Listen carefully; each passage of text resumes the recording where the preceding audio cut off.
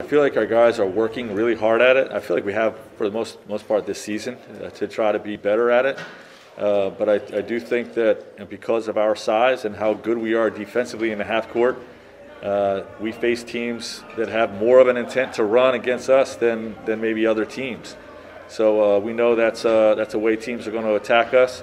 To me, your transition defense is probably the most difficult area of your defense to get guys on the same page. There's a lot of fundamentals that we want to adhere to, but just the communication, working together to get matched up, to load to the basketball, to communicate.